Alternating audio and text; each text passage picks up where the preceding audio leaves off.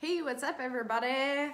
Last weekend I got to go watch some college softball, the first weekend of college softball. It's always a really fun weekend. It's always a really exciting weekend for those of us who don't play anymore, and for when I was playing, it was a really exciting, really fun time.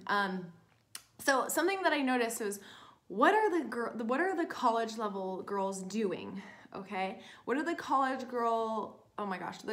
level girls doing that the younger girls need to take notice, and that, you know, what are those things that are going to get them to that level? What are the things that are really important at that level that they can start doing even now, right? Even when they're a little bit younger. I'll never, like, I went in and I was like, every year when I go to this first tournament, which I go to the ASU tournament because Northwestern usually comes and plays, and it's really fun for me to go see the coaches, see the team play, and I'll just, like, every time I go to those fields over the weekend, I will never forget my very first college game ever. I'll never forget that I got to, when I found out I was going to be the starting catcher for the first game against Oklahoma, which was crazy, right? Because Oklahoma was so good, and they're still very good. They're a top-notch team when I was playing, and nothing like having your first at bat against Keilani Ricketts, right? So I will just, like, I'll never forget that memory, and it's always really fun to go back and watch. But besides the fact, this first weekend in February always takes me back to those glory days, that fun. Well, let's be honest, there was lots of ups and downs, but I had so many good takeaways over the weekend that I wanted to share with you. So here is what it takes to play at the college level, and things that I noticed that these college level girls are doing. So number one, your investment and your focus is everything, okay? I watched these big time teams play: Northwestern, Tennessee, ASU, Arizona, Utah, a lot of other teams. And what I noticed was that every single girl that was on the field, so outfield, infield, pitcher, catcher, the girls on the bench, in the dugout, they were freaking dialed in. Like, dialed in, zoned in, and they're like, what does that mean, right? They moved around each pitch, right? They moved around each pitch, bringing the energy to their team.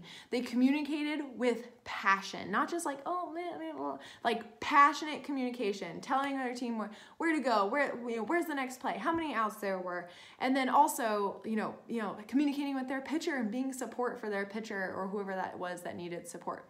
They were set when it was go time, when the pitcher pitched their pitch, and they were just ready to go, like ready to hit the gas, and you could just see it in their body and in their language and all of the things. So that was one thing. Your investment and your focus in every single pitch, one step at a time, is everything.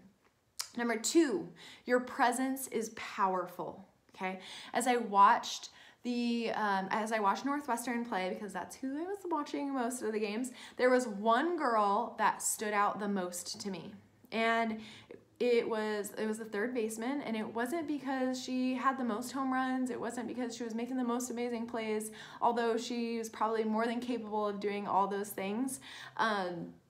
It wasn't about those things. She was the freaking energy.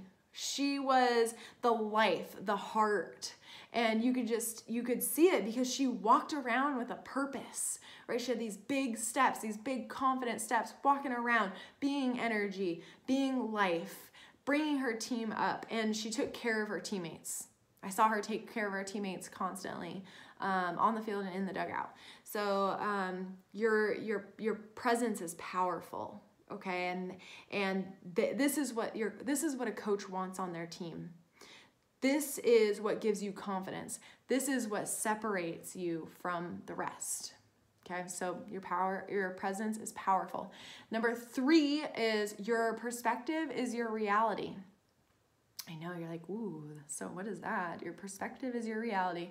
I watched a lot of girls rock it at the plate, and I watched a lot of girls not rocket at the plate, aka failed at the plate. And here's the thing, if you are thinking that hitting is hard, it's going to be hard.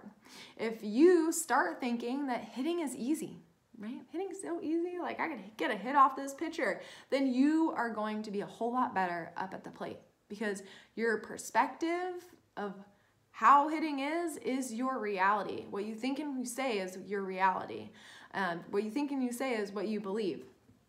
The girls that rocked it at the plate, girls who were getting hits, hitting home runs, hitting the ball hard, you could just tell by the way that they walked up. You could tell by their body language that like this was easy, and they were gonna get a hit no matter who that pitcher was. So that was a big difference.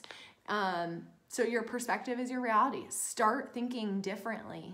Okay, this is what it takes to be the best. This is what it takes to play at the college level. This is what it takes to play at the next level, and you can start doing this right now.